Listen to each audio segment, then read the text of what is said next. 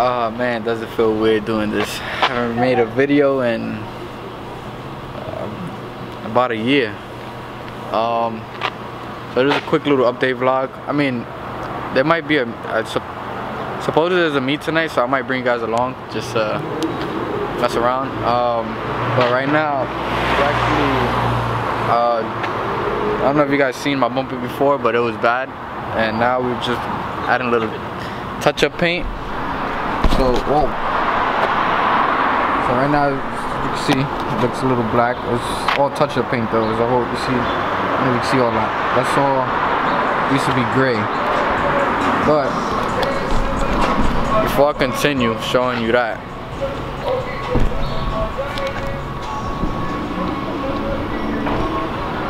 a lot of things have changed. Like, a lot.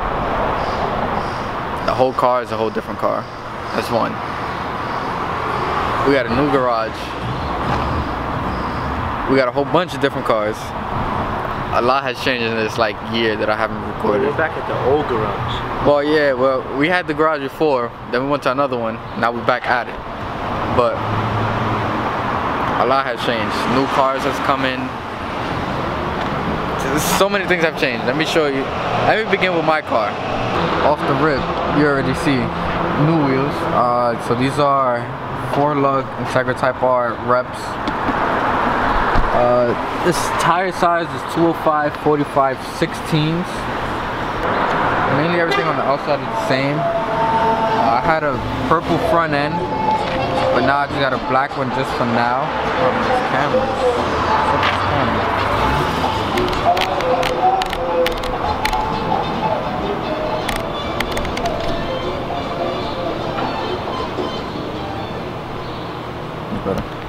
Alright, so the front end has been black. Well, the front end used to be purple, now it's black. Somebody backed up into me while I was parked, so you know that. Front bumper was always bad. At work, right here, somebody backed up into it while I was parked again and dented that whole thing, and it was worse. I pulled it out as much as I can. I haven't really got from underneath, but I'm just got a whole new front, so it don't really matter. Let's show you what really changed a lot about this car. So this is what changed the most about this car.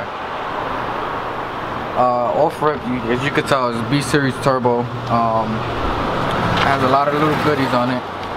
But the main thing about this car that we did, which I wish I should have recorded, but I don't know why I didn't.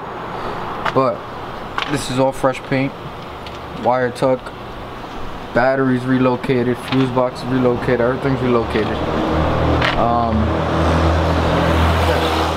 This is fresh paint. We did this. We ain't take it to the shop. It was me, my uncle, my cousin, and my other uncle that all put our hands on this and did it ourselves. It took about a month to do. It was at work, so after work I used to run up to the garage, sand it down, prep it, do all that little stuff. But yeah, let's talk about the motor. This is a B16A block. It was a stock block, but then I was impatient, and instead of waiting to tune the car and waiting for a whole catch can setup, I ended up cracking all the pistons. This video is actually after the 2 next videos that you guys are gonna see, so I'm letting you guys know ahead of time so you know what's upcoming. But so I ended up going with nip-on pistons, low compression pistons for boost, just to, you know, just to be safe on, just to be on the safe side. It's an eBay turbo, nothing special. 50 trim, T3, T4, Skunk 2 Pro Series intake manifold, AEM fuel rail, S90 throttle body, RC 750cc's injectors. It's gonna be a pretty fast car when it's all done and tuned. Right now, all I'm really waiting for is a catch can setup, and then tune. That's really it. The car's been a long way, right, Manny? Yes, sir. Let's talk about this guy's car now. This dud right here. This dud. So, at first he had a little hoopty. It was a little 4-door. A little hoopty? It was a big hoopty. It was a 4-door. It was a champagne color. And that car was a real hoopty. But now he got this little nice coupe. So you know, we both got coupes. One black, one white. These are the rims that used to be on the car before. We just cleaned them up. Now the car, he actually put them on yesterday. Now it looks good with these rims, honestly. All he had to do is raise the back up a little bit. That's really it. The car is mainly all stock. You got an SI cluster. Nothing special. Soon install. Soon what? Soon install. Soon. Quick release. We're gonna make a video about this actually. We're gonna change the whole steering column because this whole steering column is messed up. So we're gonna remove that steering column and put the steering column from, I think it's the EG that we got, steering column.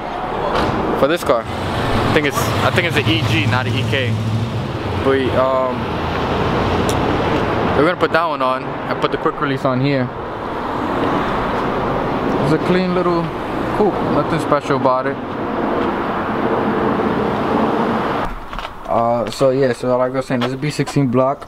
It has a B18 C5 Type R head, so all the head internals are all Type R. So VTEC should crack pretty nice on this car. I haven't cracked it yet. Dying to, but I'm gonna wait this time. Be patient.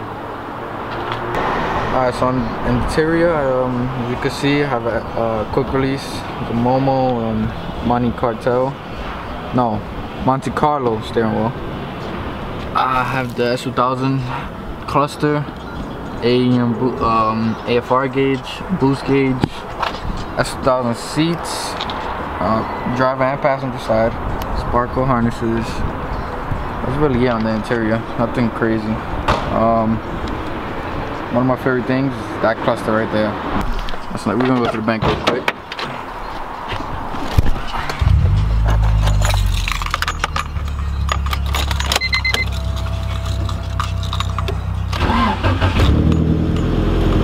Alright, so everything on this cluster works except for the miles per hour and the temperature.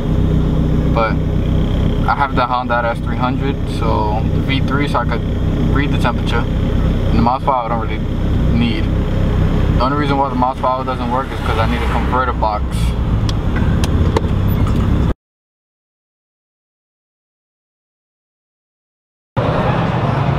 We got the meat. This is the second backup spot. Nothing too crazy. First one we already got kicked out of.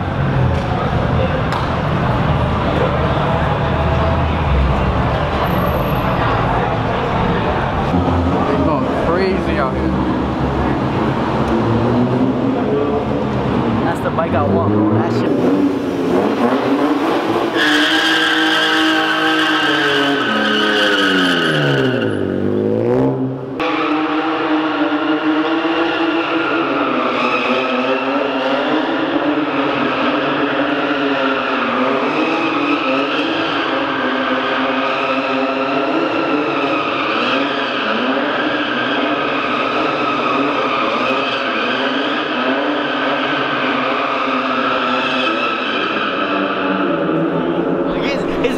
The whole way over there.